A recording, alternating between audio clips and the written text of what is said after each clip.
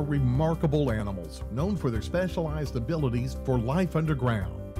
The eastern mole is the most common and abundant mole in Kentucky.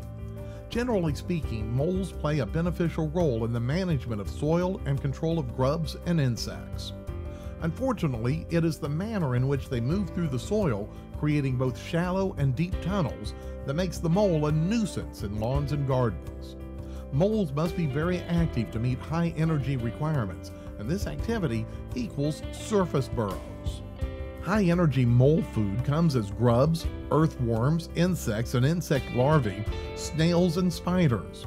Moles eat small amounts of plant parts occasionally, but often get blamed for plant damage caused by voles or white-footed mice or house mice.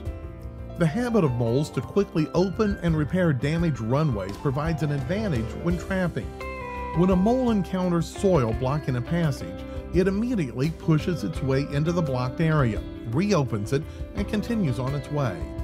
Specially designed mole traps take advantage of this habit. On average, no more than 3 to 5 moles live on an acre. 2 or 3 moles is a more common number. This means trapping moles is a very plausible way to control this animal. There are 3 types of mole traps available, and all work equally well if used properly. They're the harpoon trap, the scissor jaw trap, and choker loop trap.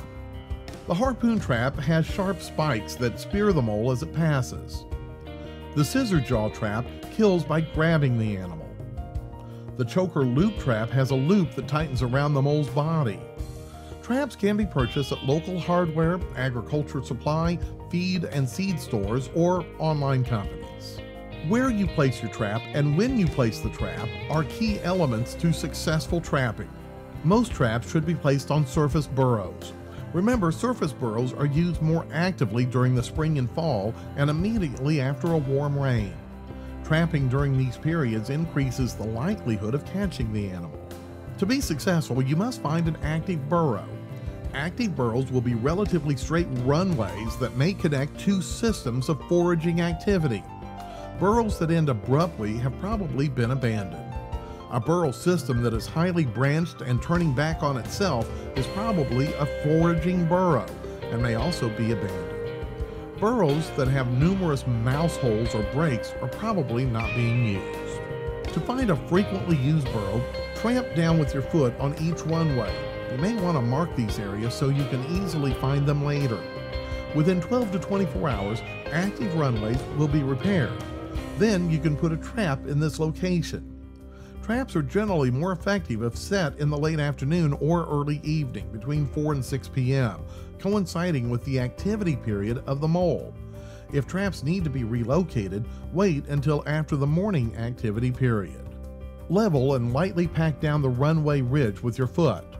Set the trap with the safety catch in place so that it straddles the active runway and is inserted deeply enough to prevent recoil when the trap is sprung. The trigger pan should touch the flattened ridge. Release the safety catch, allowing the spikes to be forced into the runway, or raise and release the spikes several times to make holes in the soil for the spikes to enter. Set the trap and leave it alone. Do not disturb any other part of the mole's runway system. Put a small bucket over the trap if children or pets are present. If the trap has not captured a mole in 3 days, the trap was placed in the wrong location, or the runway was disturbed too much. The trap may have been improperly set and the mole detected it. The mole changed its habits and was not actively using the burrow, or you captured all the moles in the general area. If you have an ongoing problem with moles, you may need to set traps during most of the summer. Trapping moles takes patience and persistence.